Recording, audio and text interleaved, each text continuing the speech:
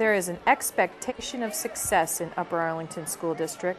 Local taxpayers want their children to get an exceptional education, and they're willing to pay for it. The district's robust arts program is showcased by their annual All-City Orchestra Festival. It's directed by John Delleman, Upper Arlington's orchestra director. We do an All-City Orchestra Festival every year where we showcase every student that's in the orchestra program, grades 4 through 12. And we do it, we work very hard to organize it so that it's not a marathon. We try to do it in 90 minutes or less.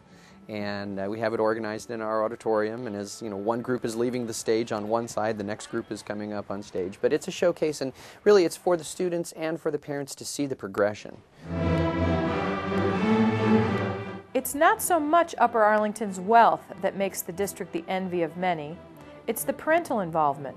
School officials say it's the key to the district's continued success.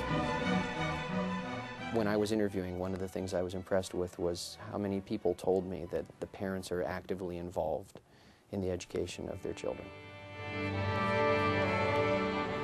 In return, the students rise to the occasion. The high school Symphony Strings has won 3 national titles. This year they were named Grand Champion of the National Orchestra Festival.